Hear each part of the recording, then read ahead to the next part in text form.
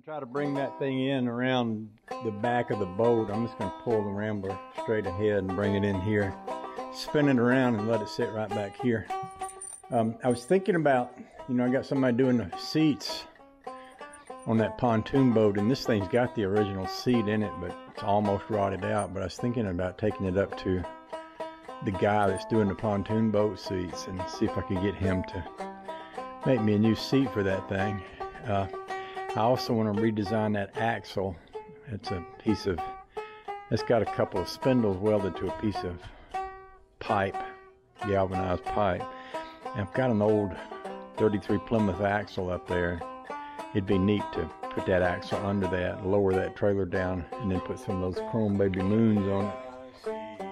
Yeah, so yeah, I think I'll just do that. I'm gonna let the Rambler come out, and then I'll let that come in.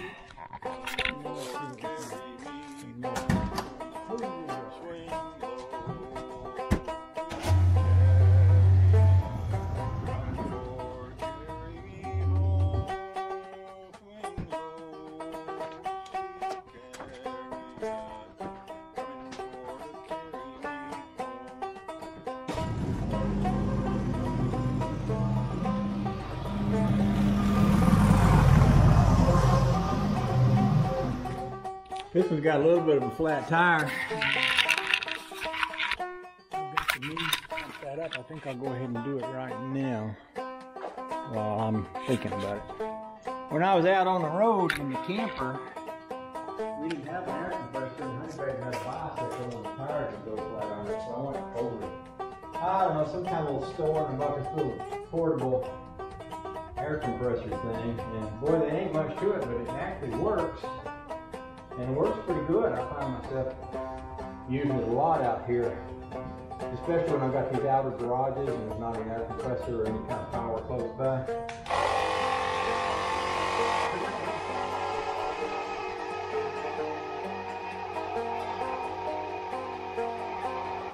Uh-oh, battery ran out. Might need to go get an aero compressor. Oh, it might not run out. It might not just be set high enough.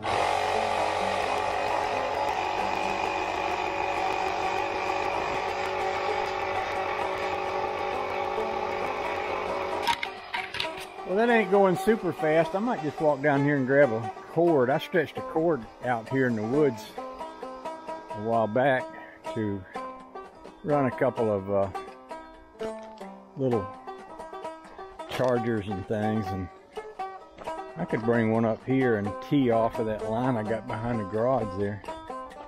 And then I could run a regular air compressor or something like that in there. Let's go see what we got.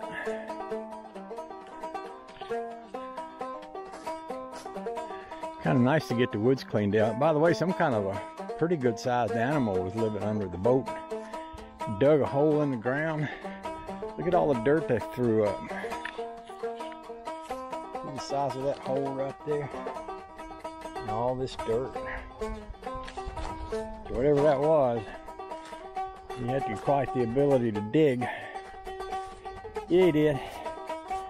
Okay, so I'll get this and this and this. And I'll run over here and pull the rest of that wire loose from inside this building. And then we'll take that up there and plug it into the cord that's running behind the building that runs down here. And then we'll have a little power.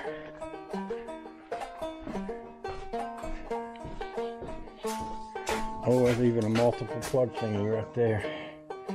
That's handy too. Oh, the joy. Yes, sirree, Bob. Yes, sirree, Bob. That'll work.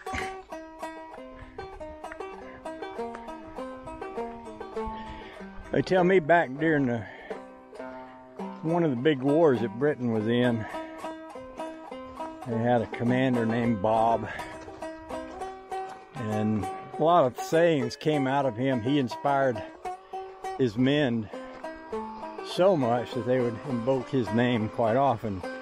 They'd say things like, "Bob's your uncle," which I'd never heard before, but I met some people who grew up in England and they told me about that. I'm guessing Yes Sirree Bob came from that too.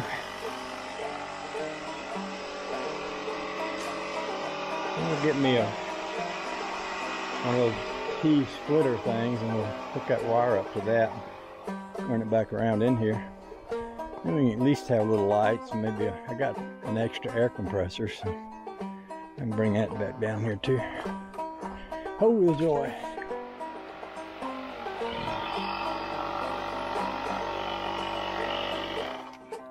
That is pumping, but it's pretty slow. So I'll take this out there and I'll put it on that wire. And then we'll run. There's actually way more wire than I need, and it's not a very heavy wire, but it'll do for today. We can come up with something more outstanding at another time. So here's this is basically a 30 amp camper extension plugged into a 110 reducer, which I can plug this into, and then plug the barn back there into that, and I have a little electricity down there, and then I'll plug this one into that. And I should have left that little pump running so I could unhook this one and get the trailer and use it to go get the air compressor thing. I could just unhook this here, so do that and come back. Yeah, let's do that. And you know, it's really tempting to grab them little wheels and put on here too, because it sure would look a lot better without them these wheels on it. Oh, the joy.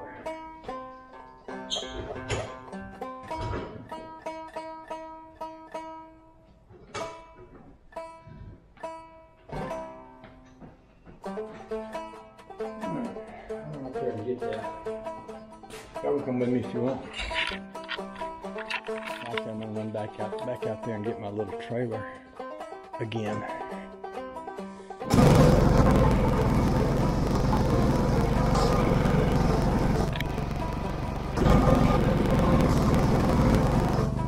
See, I got this stuff from the air compressor that I had at home, and I got this compressor right over here. I can take back there.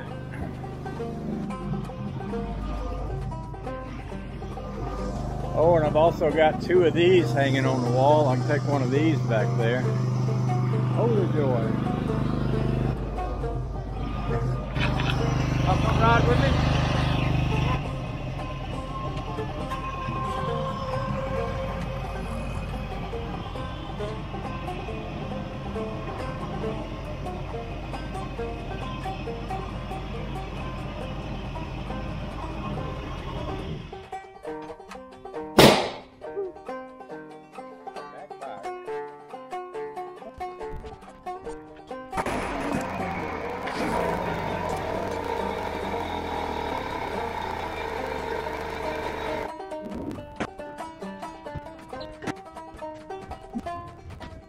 I'll give you a little inspiration to mess with this thing if I put it in here where I'll be seeing it pretty often. And even though it's nasty and all right, ooh, very cool looking boat. I could get this outside and blow all this stuff out of the inside and take those seats out and get them recovered. And then do this axle. The thing about a project, any project, is sometimes you can get overwhelmed by the totality of it. But if you just do one thing, like for me, getting this up here, getting it inside here, that's one thing. And then pumping up a tire, one thing. And then cleaning it up, that's one thing. And then reworking that axle, that's one thing. And then, oh, Well, after I do all that, I guess I can start thinking about putting a motor on it. It all adds up. It all comes together. I like it. I like it a lot. So I'm going to set this air compressor over in the corner out of the way somewhere. It won't bother anybody, and I'll probably just put all this hose right back in that box. It's a pretty handy place to keep it. And we'll put the Rambler back in, and we'll see what else we do today. Oh, the joy.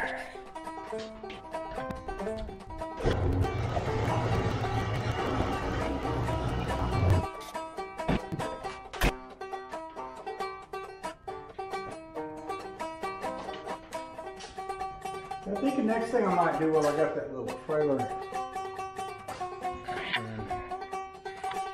I'm going to use this trailer for what I was fixing to say. I want to take that piece of stuff right there. That's an old, that's part of an old door that I used to use on that building that I'm not using anymore now that I live here. And I'd like to haul that back in there. I got a metal pile back in there, which I'll probably wind up moving on further into the woods so I get it completely out of sight. But for right now, I could pull this down off the side of that building, take it back there. Just go grab me some gloves so I don't cut my fingers on it. Oh, yeah.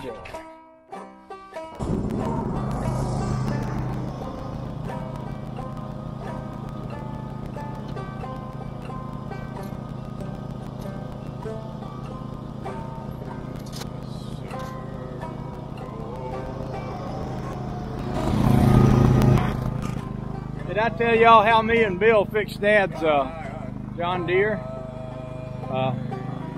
You know, I was talking about it hadn't been running well. I went down to take the plug out to clean it, and the plug wire snapped, and it was broken. Now the plug wire on that one goes inside the motor shield to a what do they call that thing? Magneto. And I didn't want to take the motor apart to take the magneto out, so I cut the broken wire and came up here and found me another wire. The other wire had graphite in it, this one had wire in it, but I put the two of them together and clamped it with a little 12-volt wire clamp and then taped it up. It's running fine now, so apparently that broken wire was what was causing it not to run.